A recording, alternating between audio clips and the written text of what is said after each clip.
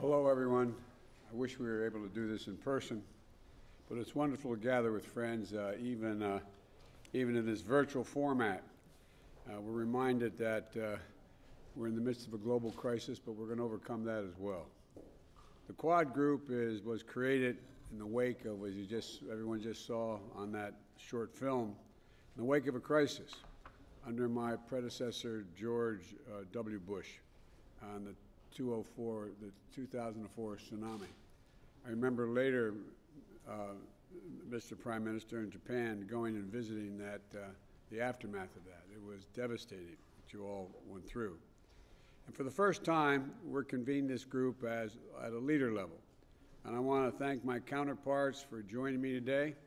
Prime Minister Morrison and Modi and Suga, it's good to have you all. Like I said, I wish we were doing this together. It's also the first multilateral summit that I've had the opportunity to host as president. And on this moment, it's a purpose that I think we all are concerned about. A free and open Indo-Pacific is essential to each of our futures, our countries. The United States is committed to working with you, our partners, and all our allies in the region to achieve stability. And this is a group of particularly important because it's dedicated to the practical solutions and concrete results. And my counterparts, if you'll forgive me, I'd like to give one example of why it matters. There are many examples. But yesterday, I signed into law the American Rescue Plan to get the American people through this pandemic and kickstart our economy and our economic recovery. It's a bill that will get meaningful help into the hands of people in our country who need it the most. Consequently, this week, the OECD revised up its expected rate of growth for the United States this year as a consequence of that legislation. In fact, it doubled it from 3.2% to 6.5%, the fastest rate in one-year economic growth since 1984.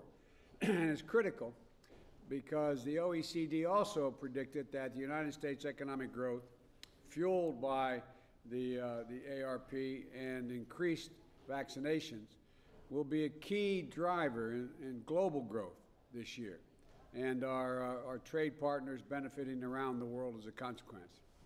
But to get this right, we all have to focus on generating domestic demand and driving sustainable global growth. And we're launching an ambitious new joint partnership that is going to boost vaccine manufacturing and for the global benefit and strengthen vaccinations to benefit the entire Indo-Pacific. We're establishing a new mechanism to enhance our cooperation and raise our mutual ambitions as we address accelerating climate change. And we're renewing our commitment to ensure that our region is governed by international law, committed to upholding universal values and free from coercion. We've got a big agenda ahead of us, gentlemen, as you well know, but I'm optimistic about our prospects. The Quad is going to be a vital arena for cooperation in the Indo-Pacific, and I look forward to working closely with all of you in the coming years. And now, Prime Minister Modi, I'm kicking it over to you. And again, it's great to see you.